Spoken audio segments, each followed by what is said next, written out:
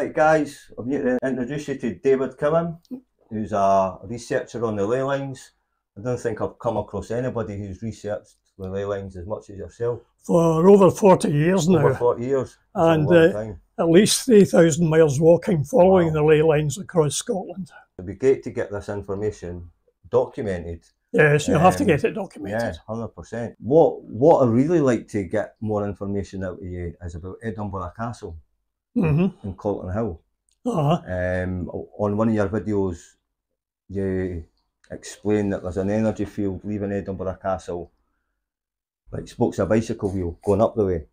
Yes, And it's the same with Calton Hill. There's an energy field leaving like spokes of a bicycle wheel going up the way. That fascinated me because I've been doing a lot of work on Calton Hill and a lot of work in Edinburgh Castle, and I feel an energy there. I feel like it's tapped into me. So would you say, like, after watching that video, I've been going up there thinking about that energy and feeling it. Would you say that energy is leaving, the spokes of a bicycle wheel leaving? Would you say that that's like a DNA trail, like a DNA spiral? It could be. I follow across the country. What I've discovered is Edinburgh Castle, Stirling Castle, and Dumbarton Castle, like spokes of a bicycle wheel, and where the energy crosses, that was a beneficial place for the burial grounds. Right. Including Calton Hill as well. Right. On planet Earth, there are 12 primary stargates. Stargates are frequency modulating zones, ascension passages, very valuable pieces of real estate on Mother Earth.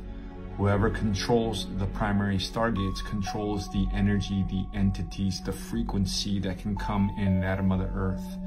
If you charge a certain stargate with a certain energy, underneath the earth, the crystals, giant crystals technology goes up and it charges the ley lines or the brain of Mother Earth. So many of the wars fought on Mother Earth on planet, you might think that it's for oil, but it's actually Stargate number 10 in the Middle East. You might think, you know, for example, Egypt, Stargate number 4. So these are very valuable pieces of real estate, and Earth is Universal Stargate number 3. 3, 6, 9, 12. The way out is the same way we came in. It's a powerful energy coming through there, isn't it? Scotland is a remarkable place. Yeah. I only wish other people would carry on with my work. Yeah. If they don't carry on with my work, it's going to be lost. That's why we're here, David. That's good. exactly why I'm here.